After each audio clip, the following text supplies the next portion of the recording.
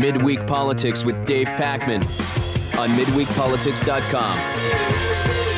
I recently had the chance to go to Cleveland for the first time. I had never been there before. I have to say it was an interesting place. I don't know that it's going to be my top vacation spot, but I was there for the PDA, Progressive Democrats of America Conference. They were nice enough to invite me out so I could gather some interviews. One of the people I talked to was Dennis Kucinich. Now, I'll be honest, we talked a few days before the vote on HCR 301 to remove all troops from Pakistan, and that was voted down. So we simply cut that out of this interview. If you get our members podcast, you'll be able to hear the full uncensored interview. So here is Dennis Kucinich, of course, Congressman from Ohio, who I talked to recently in Cleveland. Take a listen. With respect to Afghanistan, most of the estimates I look at say there's between 50 and 100 Taliban left there. And when I think about the number of troops we have there and the number of Taliban we have there, it seems wholly disproportionate. Does it not? I mean, am I wrong? Is there something I'm not seeing there, or does it not make sense? Well, I don't know what the number of Taliban are, but I will say this. We've got to get out of Afghanistan. There is no nation building to be done there. There is only a corrupt Karzai government whose relatives are making off like bandits, whose relatives are building villas in Dubai. There are millions of dollars of U.S. funds going out of the country to places unknown.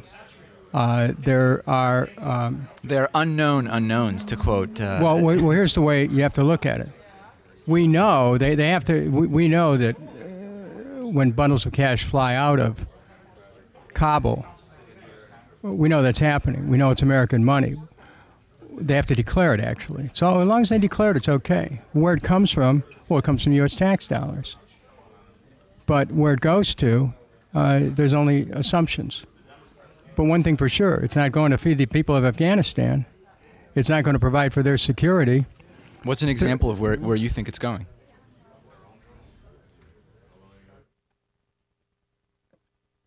The general assumption is that the money that goes into Afghanistan, and we're talking about billions of dollars, that there's little or no ability to keep track of it. And so since the Karzai government runs whatever government apparatus exists there, my guess is it would be going to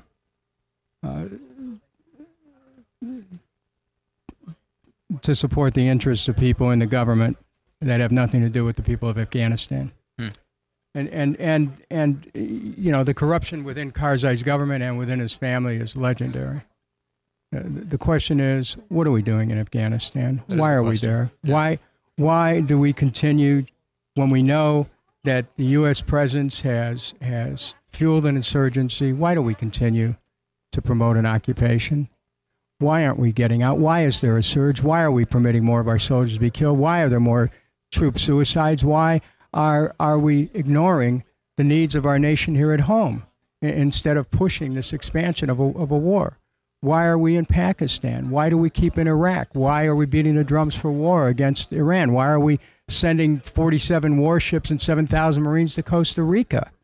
What's going on in this country? Why is it that America, suddenly the only definition we have as a nation is militarism? The only definition we have as a nation is that we have such great military power, but we don't have the power to feed everyone. We don't have the power to give everyone a job. We don't have the power to make sure that everyone can have a good education. But we have the power to take over, however briefly, various nations. Well, you know what? We ought a nation build. We ought a nation build here at home.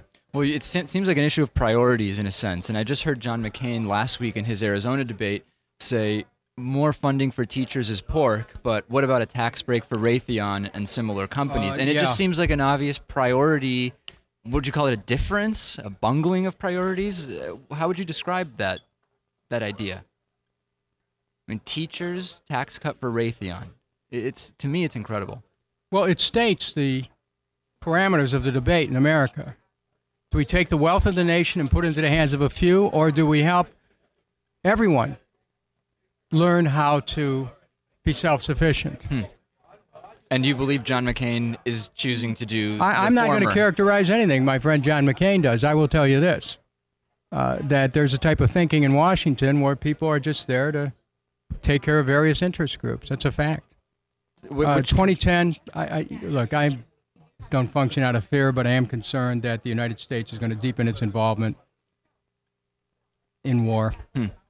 And do you believe that Democrats losing seats is going to... We took over the House of Representatives on a promise to end the war in Iraq.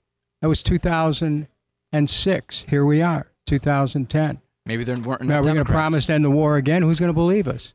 We've got to...